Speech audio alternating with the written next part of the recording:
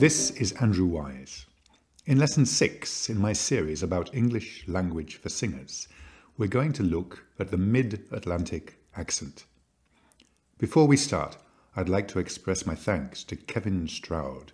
He writes and presents a podcast called the History of English podcast, which recently devoted an entire episode to the rise and fall of the classic movie accent. My lesson is basically a very shortened version of his work. Now to the mid-Atlantic accent. This is the name given to the way American actors and actresses were trained to speak in the first few decades of the talking pictures. First, let's listen to an extract from the film Little Women, released in 1933. You're old enough now to leave off boyish tricks and behave better, Josephine. Now you're so tall and turn up your hair, you must remember you're almost a young lady. No, I'm not. And if turning up my hair makes me so, I'll wear it down until I'm 100. Joe. As for you, Amy, your absurd words are as bad as Joe's slang. Your airs are funny now, but you'll grow into an affected little goose unless you take care. Well, if Joe's a tomboy and Amy's a goose, what am I, please? You're a dear and nothing else. We're three ungrateful wretches who don't deserve you. Oh, wait until I become a famous author and make my fortune. Then we'll all ride in fine carriages, dressed like Flo King, snubbing Amy's friends and telling Aunt Marge to go to the Dickens. In this extract, you've just heard 4 American actresses, born in the US of A, recorded in the US of A, playing American characters and set in the US of A. In the movie Little Women, the role of Jo was played by Katharine Hepburn, Amy by Joan Bennett, Beth by Jean Parker, and Meg by Frances D. All 4 are American actresses. So, why are they speaking in British accents? Well, their accents are not really British. They're based on a conception of what might once have been British. These accents were in the 30s and 40s of the 20th century regarded as cultivated and were the result of elocution training. The accent blended standard American English and the accent used in southern England and known as RP, or received pronunciation. Because it seemed to be somewhere between Britain and America, it became known as the mid-Atlantic accent. The evolution of cultivated American English has a long history, which we won't go into here. If you're interested, do subscribe to Kevin Stroud's podcast. The accent evolved from the accent of the upper classes. So what makes it sound upper class? Well, we saw already in Lesson 1 of my series that the main issue here is the pronunciation of the letter R. This is known as rhoticity. The division between rhotic and non-rhotic accents came to define the class divide in the US of A. Here are recordings of 2 American presidents. First, William McKinley, who was president from 1897 to 1901 and came from an upper-class background. My fellow citizens, trade statistics indicate that this country is in a state of unexampled prosperity. The figures show that we are furnishing profitable employment to the millions of working men throughout the United States. Our capacity to produce has developed so enormously, and our products have so multiplied, that the problem of more markets requires our urgent and immediate attention. We must encourage our merchant marine. We must have more ships. They must be under the American flag, built, manned, and owned by Americans. These will not only be profitable in a commercial sense, they will be messengers of peace wherever they go. Now, William Howard Taft, who was president from 1909 to 1913 and who came from a working-class background. Who are the people? They are not alone the unfortunate and the weak. They are the weak and the strong, the poor and the rich, and the many who are neither. The wage earner and the capitalist, the farmer and the professional man, the merchant and the manufacturer, the storekeeper and the clerk, the railroad manager and the employee.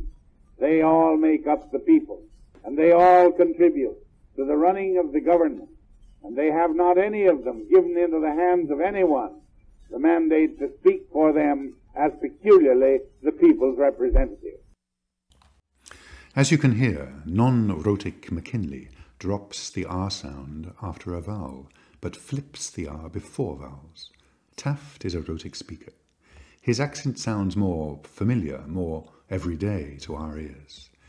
Kinley's way of speaking sounds similar to the movie clip we heard earlier from Little Women, and which we now call Mid-Atlantic. Mid-Atlantic was codified by the Australian linguist William H. Tilley, who developed elocution rules which were taken up by Hollywood producers as the American film industry began to take wing in the 30s. He emphasized, first of all, non-rhoticity. Secondly, pronouncing the T in bottle and water as a T instead of the colloquial D, bottle, water. And thirdly, the unvoiced WH in where, as opposed to the voiced W in where, and called this kind of English World English. Actors from all over the world were, after all, involved in the American movie industry, which now also had a global audience. His pupil and follower Edith Skinner later published a book called Good Speech, which was used as a guide for film acting. Skinner taught at Juilliard and coached stage actors before moving to California.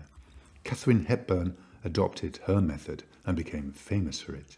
Here's an example from the film Break of Hearts from 1935. Isn't it funny, thinking back over all the people you've known?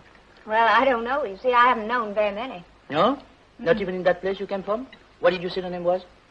North Calvert, Wisconsin. Oh, North Calvert, Wisconsin. Didn't you know any boys there? Oh, of course. I knew them all. Anyone special? Yes, there was Homer Davenport. His father owned the hardware store. Really? And what happened? Nothing, really. No? Why not? Well, because of my music. His family said that if we were married, I'd have to give it up. Did they? Yes, you see, his mother thought that I played nicely enough already. Imagine playing nicely. British film actors adopted the mid-Atlantic accent too. For instance, Vivien Leigh, famous for the blockbuster Gone with the Wind. Here's a recording of her acceptance speech from the Oscar ceremony in 1939. Ladies and gentlemen, please forgive me if my words are inadequate in thanking you for your very great kindness. If I were to mention all those who've shown me such wonderful generosity through Gone with the Wind, I should have to entertain you with an oration as long as Gone with the Wind itself. So, if I may, I should like to devote my thanks on this occasion to that composite figure of energy, courage, and very great kindness, in whom all points of Gone with the Wind meet, Mr. David Selznick. And here she is 20 years later, reverting to her natural British accent. I'm absolutely, positively no good at making speeches, and so I don't intend to make one, but I do very much want to say that I shall never, in all my life, forget the welcome back that I've been given on this occasion. I shall remember it always with the profoundest, deepest gratitude. We can say that the mid-Atlantic accent had its heyday in the 1930s and 40s, and then began to decline. Audiences began to feel that the accent was unnatural and affected, which to some extent it was. Actors like Humphrey Bogart and James Stewart started speaking with their own natural accents, and the style of movies also began to change, with subject matter reflecting the lives of ordinary people with their own ordinary speech patterns. Nowadays, we hear the mid-Atlantic accent from actors affecting an upper-class background, like Kelsey Grammer as Sideshow Bob in The Simpsons. Bart, any last requests? Well, I was wondering if you could sing the entire score of the HMS Pinafore. Very well, Bart. I shall send you to heaven before I send you to hell. Or sinister characters like Darth Vader in Star Wars, portrayed by the American actor James Earl Jones. Don't act so surprised, Your Highness. You weren't on any mercy mission this time. Several transmissions were beamed to the ship by rebel spies. I want to know what happened to the plans they sent you. I don't know what you're talking about. I'm a member of the Imperial Senate on a diplomatic mission to Alderaan. You are part of the Rebel Alliance and a traitor. Take her away! I have traced the rebel spies to her. Now she is my only link to finding their secret base. She'll die before she'll tell you anything. Leave that to me. To sum up, the mid-Atlantic accent was a cultivated way of speaking developed as the movie industry moved from silent film to talking pictures, as a standardized kind of English for film and stage. The phonetic disciplines involved were part of elocution training, good then for actors and good now for singers. Most of the texts in classical music are elevated. We seldom sing non-poetic English.